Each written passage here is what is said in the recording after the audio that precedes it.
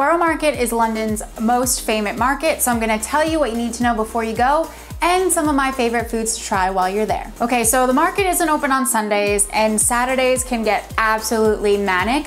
So I recommend trying to visit on a weekday. Of course, between about 10 and 2 o'clock is when it's gonna be the busiest. So if you can work around that, that's even better. There are two main parts of the market that are separated by a road. Make sure you check out both sides because there's loads on each side of it. And finally, if you're visiting in a group, I think a great way to experience the market is for everybody to pick one dish and then for all of you to kind of like have bits and pieces of each other's food so you can try everything and not just one thing. So here are some foods that I recommend trying in Borough Market. If you like chorizo, then pop over to Brindisa's chorizo grill and get one of their chorizo rolls. They're pretty popular, and in the sandwich you get spicy chorizo, piquillo peppers, rocket, and it's all served on a warm ciabatta bread. Comptoir Gourmand has a lot of Instagram-worthy sweet treats, and they taste pretty good too. You might remember seeing this on my Instagram. They have these enormous meringues that they're really known for, but their macaroons are really popular, and I can say myself that they taste pretty good too. They're not just pretty. And even for you Kiwis and Aussies, they had some pretty juicy looking lamingtons last time I was there. Kappa Casein, which I don't know if I'm saying that right, is a French dairy shop. This is a place to go to get a really good cheese toasty, or as us Americans call it, grilled cheese sandwich. It's made with a few different types of cheese. It also has leeks and onions on it, and it's gonna set you about 6 pounds, but it's pretty damn good if you're a cheese lover. Just a tip, if you're not really into burnt crust, just let them know beforehand and ask for a shorter toast time. Mine was a little crispy on the edge last time I was there. Bread Ahead makes warm, fresh bread and pastries at their shop around the corner, and then they sell them at their stall in Borough Market. Their donuts are really good, but if you're staying in like an Airbnb and you have to make yourself breakfast, this is a really good spot to get some really fresh bread and then pick up some jam at one of the stalls nearby. They're also really known for their cheese and olive sticks, but they definitely taste better when they're warm. So